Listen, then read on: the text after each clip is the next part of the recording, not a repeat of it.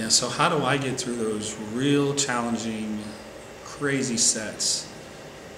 I think a lot of it depends on what's going on in my life at that time. It might be anger.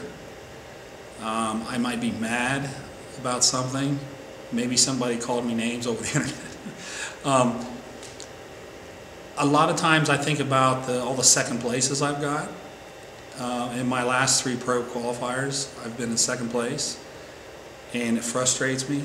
And I think I don't want to feel that again. I'm gonna push myself. I'm gonna push myself hard enough so that when the show's over, I can look back and say, well, I did everything I could do. Because that's really what you have to be able to say.